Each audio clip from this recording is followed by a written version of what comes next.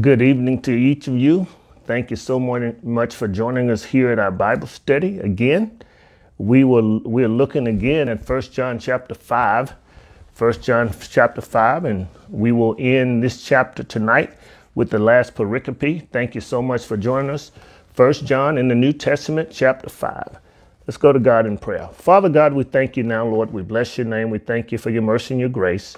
God, we thank you for another privilege, another chance, another opportunity, Father God.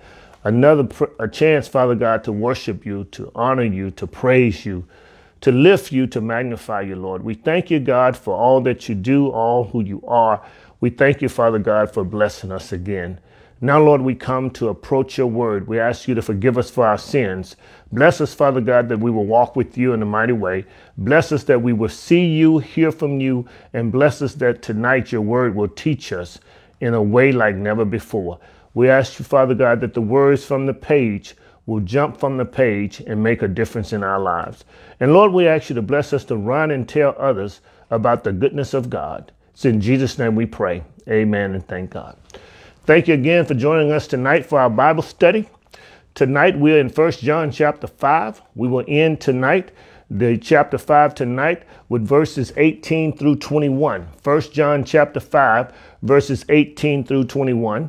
The Apostle John has been walking us through what we ought to have as believers, what we ought to know that we have as believers. One of the things that we have as believers is the assurance that Jesus Christ is the right way. The other thing we have is that we are confident in the fact that Jesus Christ is the King of Kings, the Lord of Lords. He's the Son of God. So John walks throughout this chapter in chapter 5, giving us certainty that we are who God has said we are.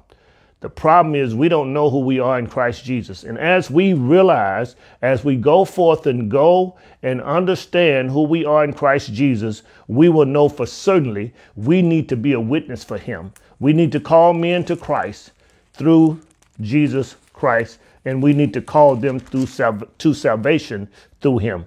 He informs us throughout this chapter that we need to make sure that we have compassion in our prayers.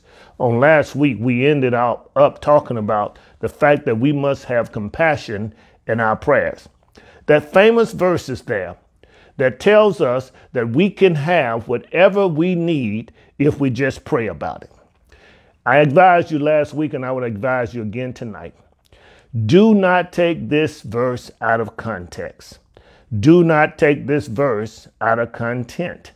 Make sure the verse stays within the story in which it's written. Look at what he says. Let's look at verse 14 through 17 rather. It's where we ended up last week.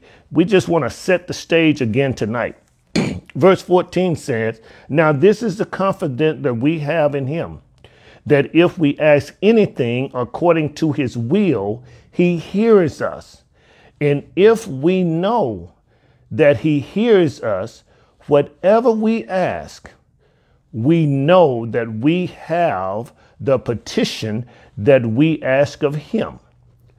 Many, even preachers, even apostles, even bishops, have taken this verse out of context. See, the fact of the matter is tonight, when we read 1 John chapter 5, the Apostle John is speaking to believers.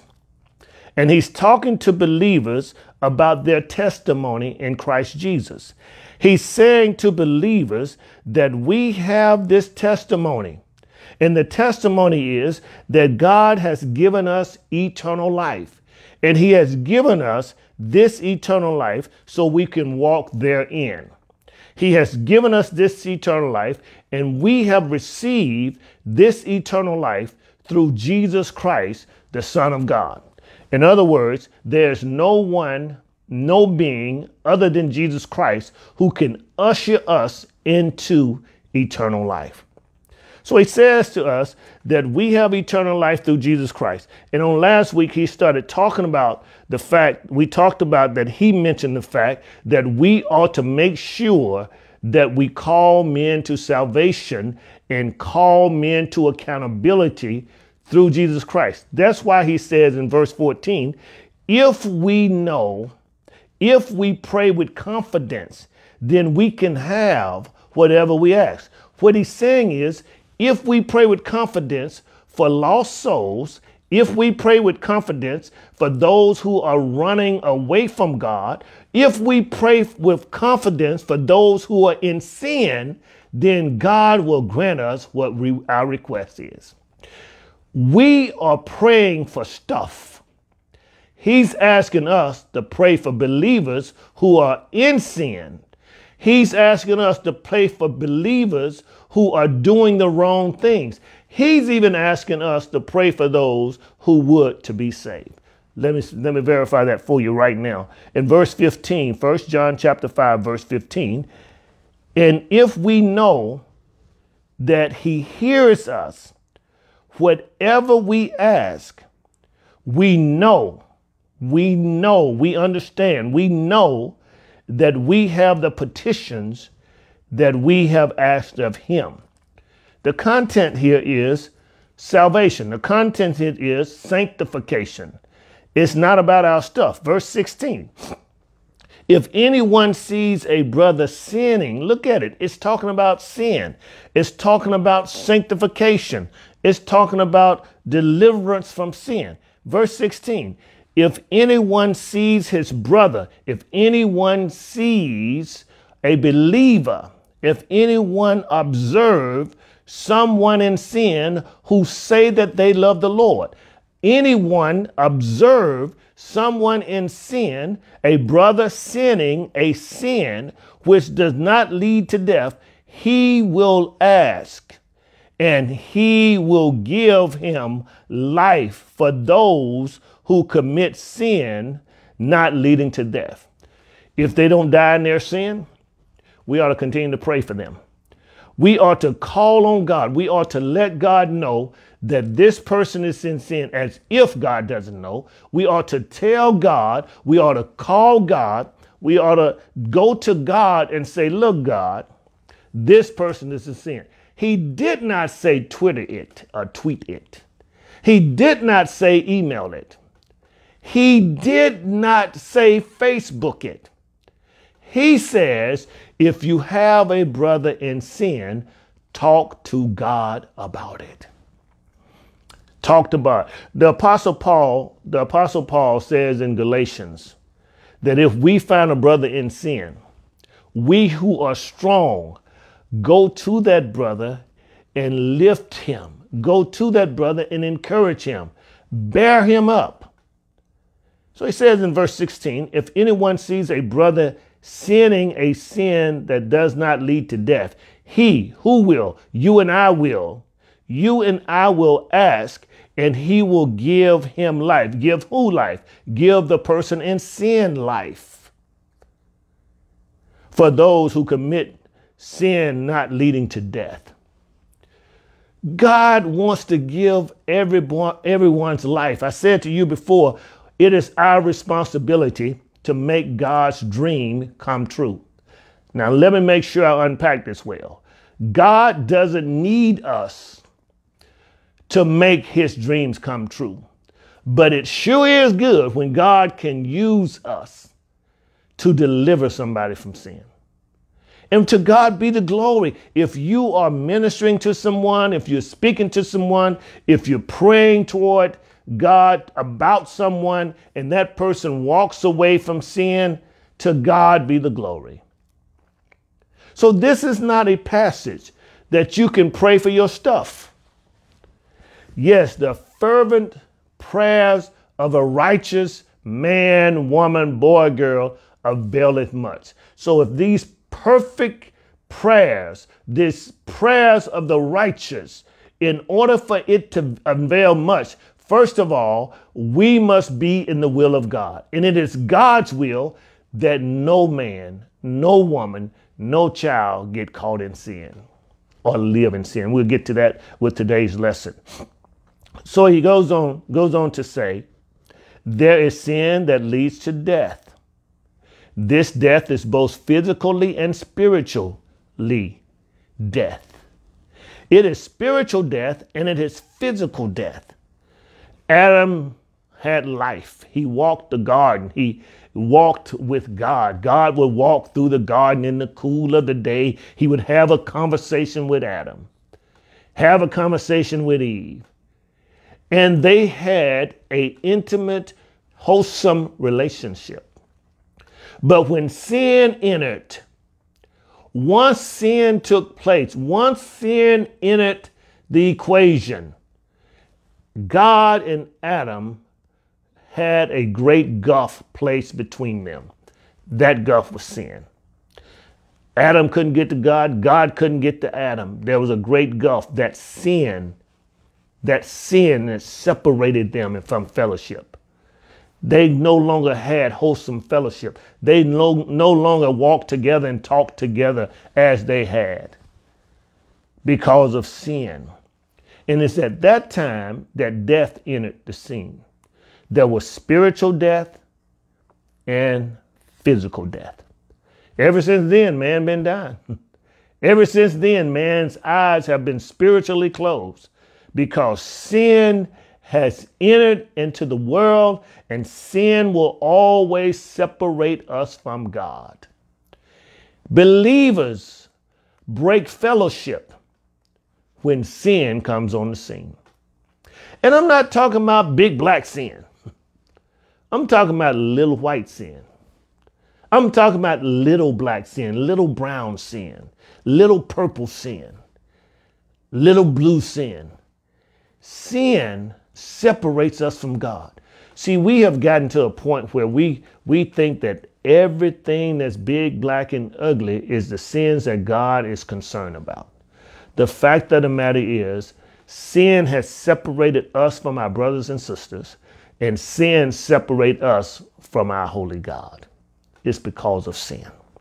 So when we look at the text goes on to say that what we need to know in verse 17, all unrighteousness is sin.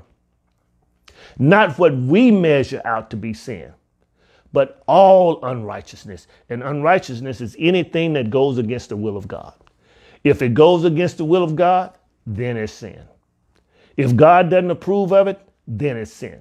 And let me tell you, when you know that you're caught in sin, or you're about to sin, or you're dealing with sin, or you're dabbling with sin, is when you have to look over your shoulder to see if anybody's looking. If you have to stop for a moment and wonder if this sin going to separate you from God. Whenever you have to question whether it's right or wrong, then it's sin. People use certain words, and sometimes, depending on how close to them I am, I would remind them that that's a cuss word. And they would say, well, that's in the Bible.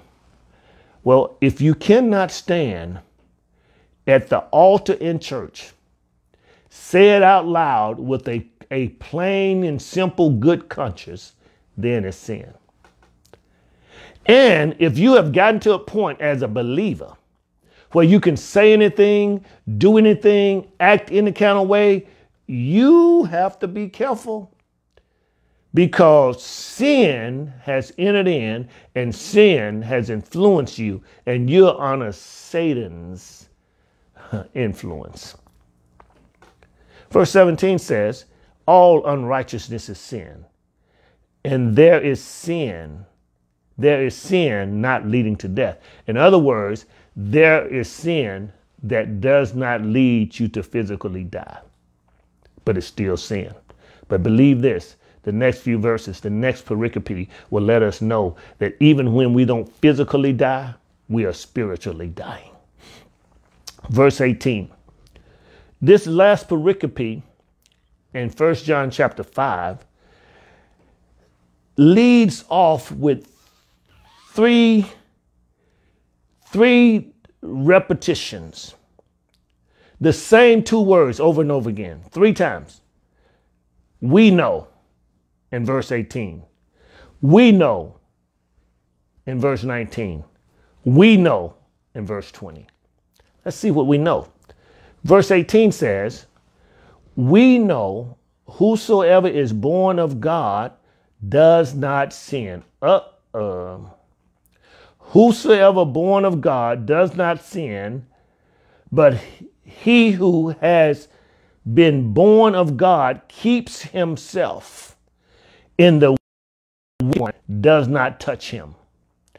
Ooh, that's a lot to unpack there. We know, he says we know. This word know means we see, we understand. We see it with our sanctified imagination. Matter of fact, this word know in the original Greek is imagination. It says to us that we see it with our imagination. It says to us that we see it with our spiritual eyes. It says to us that we even see it to the point where we understand. So it says, we know that whoever is born of God does not sin. Now, you and I both know, you and I all know that even though we're saved, we still sin. We know, even though we're saved, we cut our eyes and think some stuff. We understand that even though we're saved, we say some things that are ungodly. We know that even though we're saved, we act a way that is ungodly. The text declares, we know that whoever is born of God does not sin. Let me just say to you today that when the author, the Apostle John, says the person that's not born of God, the person who is born of God does not sin, this phrase or this sentence is saying to us, he doesn't labor in sin. He or she doesn't live in sin. This person does not have a habit of sinning. It's not habitual for him. Or for her. It's not a practice of sin. We all sin. We all fall short. We all miss the mark. But in the midst of it, we need to understand that we can run back to God. One thing about David messed up several times with God, but he knew where to run. He ran back to God. He knew to whom to run. He ran back to God. Lord, here I am again. Look at Psalm number 51, where David lays it all on the altar. David says, he says, Lord, restore to me the right relationship I once had with you. Restore the joy of my salvation. Cleanse me with hyssop. Renew me over and over again. He says, God, I messed up again. And let me tell you, you're going to mess up. Doesn't matter how old you are or how long you've been walking this walk. You're going to do some things that are sin. So the text declares, when you are living habitually in sin, you got to question yourself and your salvation.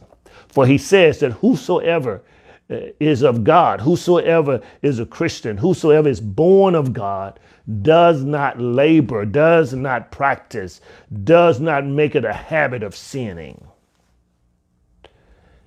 But he who has been born of God keeps himself.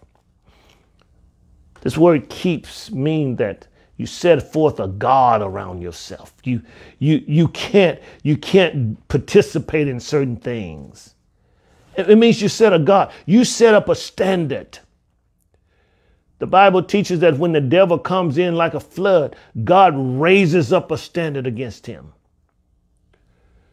You can look at that two ways. When the devil comes in and the devil is coming in like a flood, God raises up a standard. Or you can look at it this way. When the devil comes in like a flood, God raises up a standard. Because God is raising up a standard, we have to raise up a standard. This word keeps means that we are on guard. We keep ourselves. We're on guard for ourselves. It is the idea of a military fortress, a military force that surrounds us. And we have to surround our minds and our hearts. We have to keep ourselves. We live in the land of the free, the home of the braves. We could not be the land of the free and the home of the braves if there was not military forces a fortress that has been set up around us in the air, in the sky, on the sea, on land, Army, Air Force, Coast Guard, Marines. All these have been set up as a military fortress around us. They are forces around us that keeps us protected. The text declares that the person who's born of God keeps himself like a military force. He keeps himself. She keeps herself. There's a guard. You're always on guard. You're always waiting to see what God has to say, and you have a standard that has been set. The problem is many Christians don't have much standard. There ought to be some times that people accuse you of something. Your friends ought to be able to say, no, that's not him. No, that's not her. I'm so glad that somebody can say about you when money is missing, no, you didn't, that person wouldn't do that. When somebody was cussing like a seaport sailor, oh no, you got the wrong person. When somebody got caught stealing, oh no, that's not the person that would do that. Because they understand that you have set up a standard. And your guard is up in such a way that there's a shield about you. So the believer, he says, we know that whosoever is born of God does not sin habitually. But this person that is born of God keeps himself. Let me tell you what else he says right here in the text. And the wicked one does not touch him.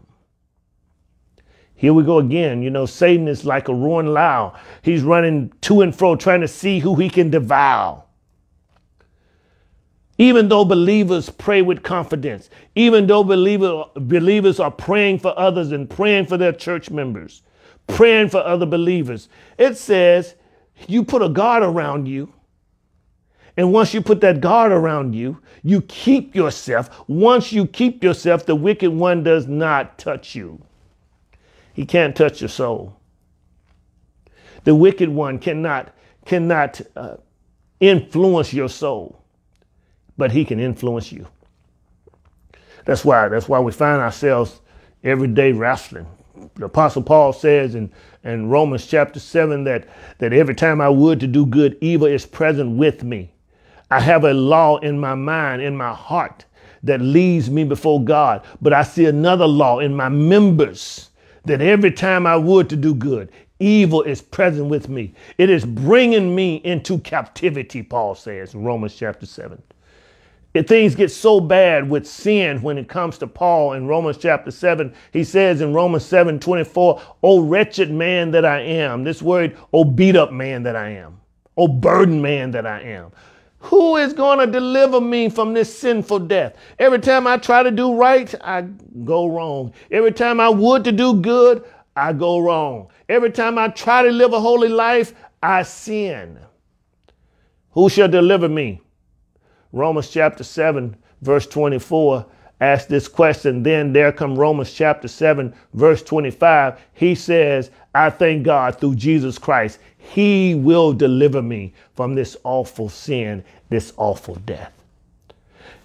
God keeps us through Jesus Christ. We have to set a guard around ourselves, but we cannot do it without Jesus Christ. We have to trust Jesus. We have to walk in him. He says the wicked one does not touch you. He can't touch your soul. He cannot dwell within you. The Holy Spirit dwells within you, but he can influence you. He says the wicked one cannot touch you. He says in verse number 18, 1 John chapter 5, verse 18, he says a bunch of things in that little short verse. He says, we know, we understand. We have the influence to know. We have the ability to know. We have the Holy Spirit in us, and we know. What do we know? Whosoever is born of God does not sin on a habitual level, does not sin as a practice, does not live in sin continually. When sin has its place in you, you get out of that thing. When sin shows up, and let me just share with you, it doesn't matter how long you've been saved, sin is going to show up. You may not like the party, but sin's going to show up. You may not drink, but sin is going to show up. And when the devil, the wicked one, shows up, he doesn't show up with ugly stuff that doesn't attract you. He knows everything you love. He knows every tidbit. He knows what you like. He knows what turns you on. He knows what gets your attention. And when the wicked one, when the devil himself, when Satan shows up, he's going to present it on a silver platter or a gold platter. Some things you won't give into, but the devil knows what you like. And the devil knows, even though we're saved, we still have this sin nature running around. This sin nature. And this sin nature, regardless of how holy you are, you see, that's where the church misses it. The church misses it because we have come to the conclusion that I'm holy, I'm sanctified, I'm going to heaven anyway. You're right. But you have to live on planet Earth. And as you live on planet Earth, the wicked one comes to kill, steal, and destroy. He has come especially for the saints, and he has come for the saints to influence them. He doesn't live in you. He doesn't have a part of your life, but he influences your life. But the text declares that you ought to put up a guard. Put up a shield, hold up a standard. Young people got to have a standard. Seniors have to have a standard. Young adults have to have a standard. You have to have a standard, something that you're going to hold on to regardless of what goes on around you. There ought to be something that somebody can say about you. No, he didn't do that. She didn't do that. Verse number 19. We know that we are of God, and the whole world lies under the sway of the wicked one. He says, and that's the New King James Version, and you will see some identifying areas in here that means that it may not been in the original text, italics in your writing. But he says, we know that we are of God, and the whole world is under the wicked one, or under the sway of the wicked one, under the influence of the wicked one. He says, we know that the wicked one has this system of things. He has this system of things going on, and he has those who are not saved. And those who are not saved, not only are they influenced by the devil, they live with the devil. They act out. The devil say jump, they jump. The devil say walk, they walk. The devil say be rebellious, they are rebellious.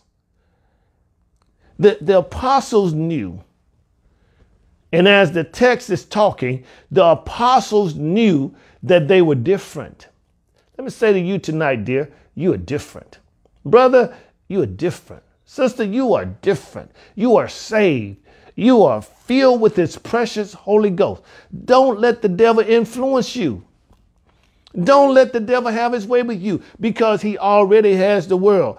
Satan does not touch the one that's born of God, but he has the whole world in his grips. He has the whole world under his dominion. Don't you allow the devil to influence you, as he already has the whole world in his grips. Don't let him influence you. He has unbelievers in his grips. He has dominion over them. But when we got saved from three things. Number one, we got saved from the penalty of sin. We don't have to die in shame. We don't have to die and go to hell. Number two, we died from the penalty of sin, from the power of sin. That's what he's talking about when he says he has dominion over the world. He has dominion over the world, but not power or dominion over us. And thirdly, we got saved from the very presence of sin. And this presence, this absence of sin, saved from the very presence of sin. Once we die, we go to heaven. We have glorified body. There's no sin in heaven. There's none. So we got saved from the penalty of sin. We don't have to go to hell. The penalty is death. We don't have to die and go to hell. We got saved from the power of sin. The devil has no dominion over us. He has no control. Matter of fact, the Bible teaches that when we sin, we are led away by our own fleshly desires. That's that sin nature in us. We like sin. Matter of fact, let me just tell you, let me drop this on you. We love sin. We get joy out of sin because that's the sin nature in us. You can tell that people get joy out of sin when they start talking about, oh man, that was the good old days. And they're not talking about church either. That was the good old days, man. That was the good old days, man. We used to do this. We used to. They're not talking about churching being the good old days. They're talking about when they did their own thing, their own way, when they were led by Satan. Satan has the whole world, the whole cosmos, the whole atmosphere, the system. He's the prince of this world. He leads men into evilness. Satan has the world in his grips. He has the world under his dominion. Verse 20. Here's the third. And we know. We know. And we know that the Son of God has come and has given us understanding. We know it. There's no doubt. John is just summarizing chapter 5 all over again. He says there's no doubt in our mind. We don't have to get into discussion. We don't have to get into debate. We know that the Son of God, Jesus Christ himself, has already come. He's already landed in Bethlehem of Judea. He has already come. He has already come to this world. He has already been here. And we have to understand that he has shown up. In order to be saved, you got to understand that Jesus has shown up. He was really born of a virgin called Mary. Let's look at verse number 20. And we know that the Son of God has come and has given us an understanding. Not only has he come, he's given us understanding. What understanding? That we may know him who is true. Jesus Christ has come. He's given us understanding, and he wants us to understand through our imagination. He wants us to understand through our wisdom. He wants us to understand for true. He wants us to understand that he has come and that we know him who is true. We know Jesus. This word know is to have an intimate relationship with him. Do you have an intimate relationship with him? We understand and we know him, and we know who is true. He is true. Jesus Christ is true. The word true in the original Greek means truth. Not only is he true, he is the truth. He says to his disciples, I am the way, I am the truth, and I am the life. I am the life. I am the light. I am true. And I am the one who is true. And we know that the Son of God has come and has given us an understanding that we may know him who is true. And we are in him who is true. He's talking to us and reminding us, just as I said in the previous verses, he's reminding us that we're in him. He's reminding us that he's in us. And as Jesus Christ is in us and we are in him, the devil may influence us, but he can't live in us.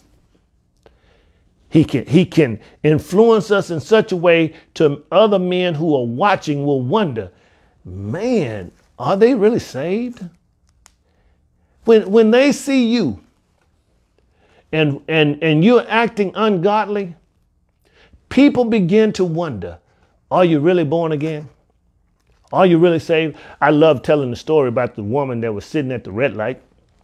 And when she was sitting at the red light, there was a car in front of her.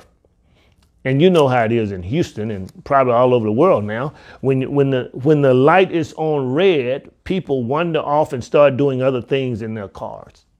So this person was sitting at the red light. The second car was the woman that was blowing and beating on her horn and trying to get the person to move. All of a sudden, the police pulls that second person over. He says that I'm stopping you because I know this car is stolen. No, this is my car. See, I have the identification. I have the registration. This is my car. He said, no, I know this car is stolen. Because on the back of your bumper, you have a fish indicating that you love the Lord. You have Jesus on your windshield, Jesus on your rear bumper. You have Jesus on your side window. I know this car is stolen. You got Jesus plastered all around this car, and you have a bumper sticker on the back with a slogan on it that talks about Jesus. I realize, I know that this is a stolen car. Will you please step out the car? She said, officer, this is my car. He said, well, the reason why I know that it's a stolen car is because the way you were acting back there is not the way Christians act. The way you were going off and throwing the bird and slamming on the dashboard and riding on your horn. This is not how Christians react. I know this car is stolen. It's a wake-up call for that lady. I'm saying to you today, we know him. And we are in him, and he is true. And because we are in him and he's true, in his son, Jesus, we know him intimately. And because we know him intimately and he's in us, he is true. We are in him and he's in us. And we ought to act like he's in us. God, the Holy Spirit, walks with us. He's in us. He ought to be the influence in us. God the Father, God the Son, and God the Holy Spirit. He ought to be the influence in us. He says, we are in him who is true and in his son, Jesus Christ. We're in God. God is true. We're in his son, Jesus Christ.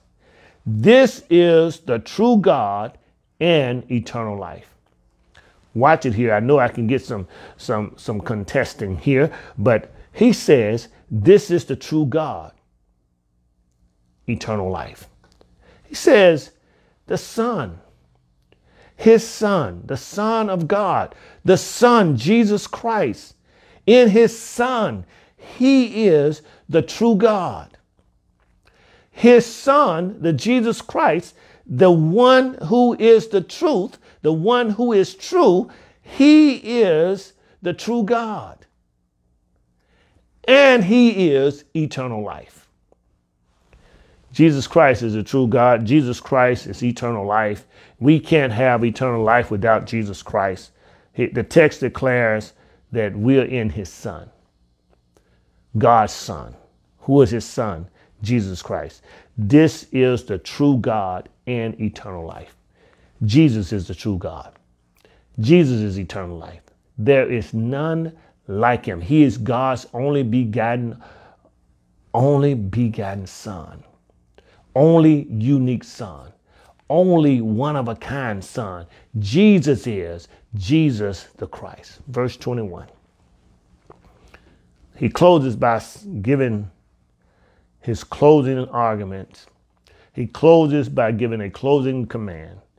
He closes by saying to the little children, keep yourselves from idols. Amen. Remember now, when John begins talking to little children, he's talking about the new converts. He's talking about people in the Lord. He appropriately closes this pericope as well as this chapter out by reminding them that it is appropriate. It is appropriate for you to stay away from false gods. It is appropriate for you to stay away from false ideas. It is appropriate for you to stay away from idols. He even talks about, and the text brings it out, bears it out, stay away from food sacrificed to idols. Stay away from false doctrine. You know, unfortunately, in the 20th and the 21st century, a lot of new stuff has come out.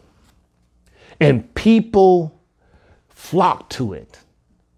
I mean, Jesus' death, burial, and resurrection is not enough for us to be saved now. According to them, you got to have all these other stuff. The reason why people don't believe that all it takes is Jesus Christ's death, burial, and resurrection for your salvation is because they're looking for something new. They think it's so simple, it's too simple. They believe that they got to do some extraordinary things to be saved. They believe that treating folk right and being missionaries will save them. I'm saying to you today, the text declares that Jesus Christ is true. God the Father is true. God the Holy Spirit is true. He says this is the true God. Jesus Christ is the true God. And this is the true God, and he's eternal life. It's in Jesus and Jesus alone. There may be somebody listening to me today who have not come to the conclusion before this message that salvation, eternal life, everlasting life is in Jesus and Jesus alone. I know celebrities have told you that you can get to heaven other ways, that they've told you that eternal life is through other means. But I'm telling you today, the text declares, the Bible says, Jesus says, John the apostle says that the only way to get to Christ is through Jesus. The door of the church is open. The invitation is extended. You need to get to know Jesus. Trust him today. Believe him today. Accept him today. His name is Jesus, the Son of the Almighty God. Yes, if you want to talk about how good God is and you're not saved, you haven't seen anything yet. The senior saints would say like this: it gets sweeter and sweeter wrong by wrong. It gets sweeter and sweeter round by round. It gets sweeter and sweeter day by day.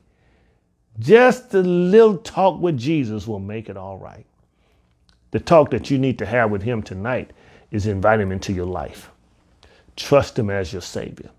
Believing the story that over 2,000 years ago, Jesus died for you and he died for me. He died on a skull hill called Calvary. He died between two thieves. He died because mean men killed him. They laid Jesus in a borrowed tomb. It was borrowed because he didn't need it too long, because early that third day morning, he rose with all power from the dead. If you can just believe this story tonight, if you can trust this story, not even being there, not seeing it on your own, if you can trust this story, that this story and this story alone can get you to heaven, can give you eternal life, you can be saved right here, right now. In your living room, in your car. You can be saved right here, right now. If you would, just bow your head with me and invite him into your life. Repeat these words, these simple words after me, and invite Jesus Christ into your life. Just say, Lord Jesus, I believe that you are the Son of God. I believe that you died for my sins.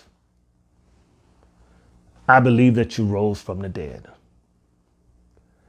Now come into my life and make me a new person. Thank you for saving my soul in Jesus' name. Amen. We believe if you prayed this simple prayer that you are now born again, that when you die, you are on your way to heaven. We believe that you can walk these shores, these streets. You can live on planet Earth, and you don't have to be under the power of sin. You are born again now. We believe that the Holy Spirit is in you and he makes a way out of no way. We believe that Jesus Christ will welcome you to heaven. There may be others of you who struggle with sin, like everyone who's listening to me, like myself. We believe that Jesus Christ can fix it. We believe if you turn it over to him, we know that we don't have to be one who practices sin, but God can deliver us. Let us pray. Father God, we come now praying for each of us. We pray that you bless us. Keep us, Lord. Bless us that we don't give in to sin, that the devil won't have his way, that we will not be influenced by the evil one. Bless us, Father God, that the wicked one won't disturb our peace and lead us back to him. We pray, Father God, for every person who suffers in and out of the world and the world system. We pray, Father God, that you bless us. Give us a better way, Father God, for we know that Jesus is the best way. And Lord, we ask you to keep the glory, all the honor, and all the praise. In Jesus' name we pray. Amen and thank God. Let me just say to you, if you're not in a church, a good Bible teaching church, and you in between churches, I recommend the New Beginning Church. Inbox us and let us know that you want to be a member of the New Beginning Church. We will welcome you with open arms. And those of you who have received Jesus Christ tonight, we praise God for you. Let us know that you've received him and you're on your way to heaven. The Holy Spirit dwells in you. The Holy Spirit walks with you. It is now offering time. It's time to give to the Lord through tithes, offering, and sacrificial gifts. We want to give to the Lord. We want to bless him as he is blessing us. Father God, we come now with this moment of giving. We ask you to bless every giver. Bless our hearts that we would give not grudgingly, nor out of necessity. For God, we know you love a cheerful giver. We ask you to bless us as we give. In Jesus' name, amen. Thank God. You can give by two means. Number one, you can give by mailing your offering in or your gifts in to P.O. Box 503, Missouri City, Texas, 77459. That's New Beginning Church, P.O. Box 503, Missouri City, Texas, 77459. P.O. Box 503, Missouri City, Texas, 77459. Or you can make your contribution by way of Zelle. Our Zelle account is Lifting.Jesus at yahoo.com. Lifting.Jesus at yahoo.com. That's lifting.Jesus at yahoo.com. We'll be glad to hear from you. We're looking forward to you visiting with us, looking forward to you joining us in service. Our service is on Sunday at 10:30 a.m. Prior to 10:30 service, we have 9 o'clock Sunday school. And every Wednesday night at 7:15, we'll be right here, right back on this station. And in person, we'll be 7:30 on Wednesday, 7:15 rather, on Wednesday for Bible study. Again, thank you for joining us. We're lifting our church in prayer. We're lifting every member in prayer. We're lifting up Joe Brownlee and Audrey Brownlee. We're lifting them before the Lord, and so many others who are ailing and going through this process. I said on Sunday that we can't avoid the process. Sooner or later, rain will fall on the just as well as the unjust. So you can't avoid the process. Just relax in the process and trust God through the process. Again, thank you for joining us. Thank you for being a part of our service. Let's pray for one another. Let's continue to pray for the Brownlee family. We're going to continue to pray for those who are sick and bereaved. We thank you so much for being a part. Father God, we thank you now. We honor your name. We thank you for your mercy and your grace. We thank you, Father God, for this service. Lord, we ask you to bless us to know. Bless us to know always who we are in Jesus Christ. Bless us to know that if we're born of God, we need to keep ourselves on God. Keep us focused and keep us in your will. Lord, bless us, Father God, that we won't fall prey to the evil one, to Satan, to Lucifer, the devil himself. And bless us, Lord, that we will have understanding. We will operate in with wisdom. We will exercise in our minds, our feelings, and our desires what you would have us to do. Lord, we ask you to keep our church. Bless us as we represent you well. Keep every member. Bless every child that's gone back to school or going back to school. We ask you to give them safe passage. We pray, Father God, to give them wisdom, knowledge, and understanding. Keep them focused, Father God, and keep them in your will. Now, Lord, somebody's believing you tonight for something hard. I ask you to deliver it to them. Bless them through it. Bless them and encourage them that you hear them. As they pray, Father God, I ask you to give them what they've asked. And Lord, there's somebody who's unsaved. I ask you to save souls. Bless them, Father God, to surrender unto you, that life will be made the better. And Lord, we ask you to keep the glory, all the honor and all the praise. Now unto him who is able to keep us from falling, unto him the only wise and only true God, unto him be power, be glory, and dominion. Until we meet again, let us say amen and amen. We are uniting the church, strengthening families, supporting schools, and empowering neighborhoods to impact the world as we are reaching souls by lifting Jesus. Jesus says, and I, if I be lifted up from the earth, will draw all men unto me. John 12:32. Thank you. Be blessed.